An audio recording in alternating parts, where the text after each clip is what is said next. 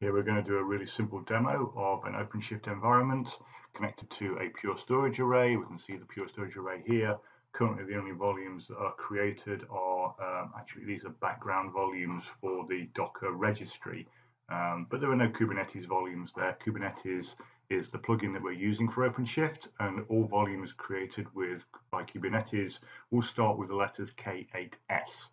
So let's really do a simple demonstration of creating a simple MongoDB database within OpenShift. So we're going to go to Databases, MongoDB. We're going to select the persistent variant of that. So we'll use the Pure Storage backend. We'll now go through the simple setup. We're going to create a new project, which we'll call MongoDemo. And we will then give it some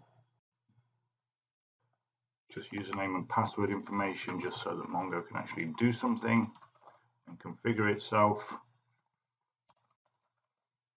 And we'll create a volume which is something a little bit bigger than 1 gig. Let's say 13 gig we're going to create here. Just hit next and create.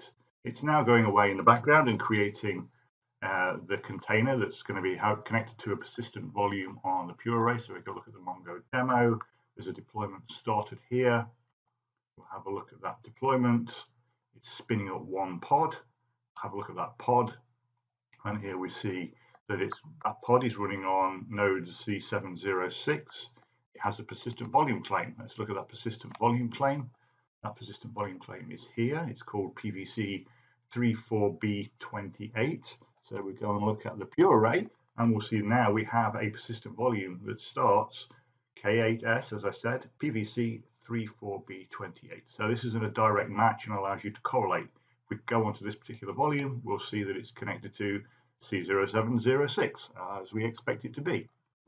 And we'll go back to the container interface for OpenShift, and we will go to the actual pod itself, have a look. It's now running, and we'll look at the logs, and we can see that we now have a MongoDB environment that is started up and is running. And also we can have a look and see here, we can go and look at the events on that particular pod, and we'll see this is where we had the mount volume succeed for the persistent volume from the Pure Storage array. And that simply is using persistent storage Kubernetes plugin for Pure Storage on an OpenShift container platform.